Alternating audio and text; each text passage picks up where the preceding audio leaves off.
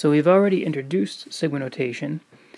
In this video we're going to take a look at some examples of evaluating sums that are written in sigma notation, and then also look at a few special cases.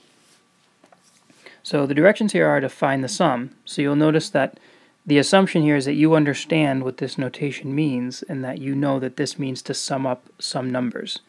So in this case I have I going from 1 to 4, and the rule is I squared. So I'm going to plug in 1, I'm going to get 1 squared. I'm going to add what I get when I plug in 2, which is 2 squared, 3 squared, 4 squared. And so this equals 1 plus 4 plus 9 plus 16, and that gets me to 30. Alright, and this one here, I got 3 times 1 plus 5 plus 3 times 2 plus 5 plus 3 times 3 plus 5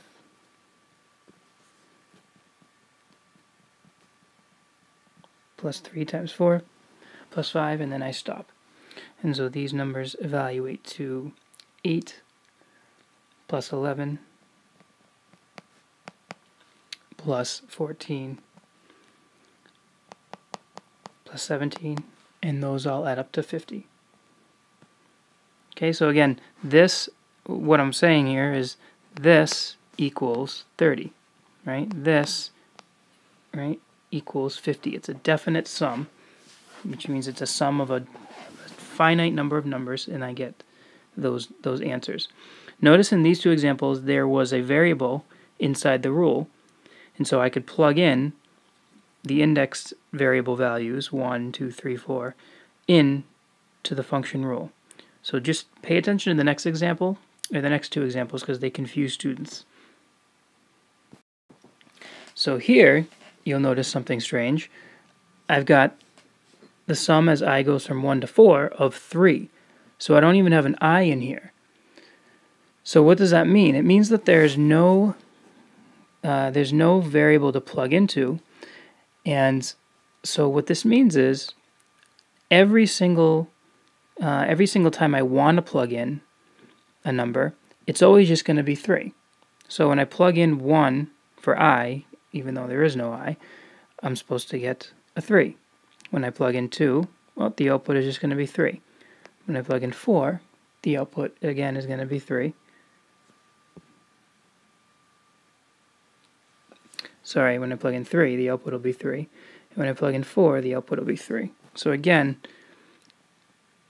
this 3 comes from I equals 1, that comes from I equals 2, that comes from I equals 3, and that comes from I equals 4. So there's nothing to plug into, but this is the sigma notation way of saying add 3 4 times. And this becomes 12. Compare that to this example here. I is starting from 0, and so again, no matter what, I'm going to get out a 3. So when I is 0, I get a 3. When I is 1, I get a 3. When I is 2, I get a 3. When I is 4, I get a 3. And when I is 5, I get a 3. So this again comes from I equals 0. That's when I is 1. So this time I have 5 3s instead of 4, and again, that's a consequence of this I starting at 0, whereas that I started at 1. Okay, so sigma notation can be a little bit confusing if you don't pay attention to those little details. Don't think of it as, well, I'm adding up just however many numbers there are at the top here, right? I didn't add 4 numbers here. I added up 5 because my index variable started at 0, not at 1. Okay, so we get 15 as our final answer. But pay attention to that, because that's a little bit of a curveball that can be confusing if you're not on your game.